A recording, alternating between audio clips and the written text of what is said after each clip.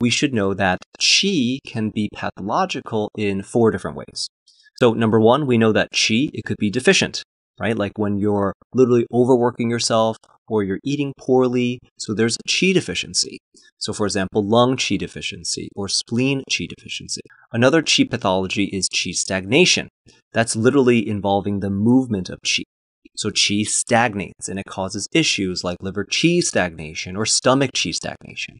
Another qi pathology is rebellious qi. This is where qi goes in the wrong direction, basically the opposite of the organ's natural qi direction. Like for example, the stomach's natural qi direction is to go down, which that makes sense with the direction that food has to go in.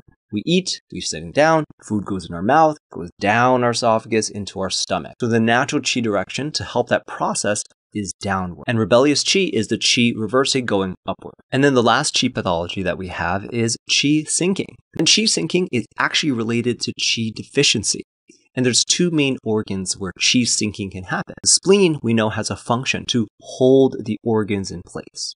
The spleen has also a function to raise qi, or it says the ascending of qi. Now, another organ that could be involved with qi sinking is the kidney. Now, the kidney, it has a function where it says it controls the 2 lower orifices. These 2 lower orifices are our urethra and our anus.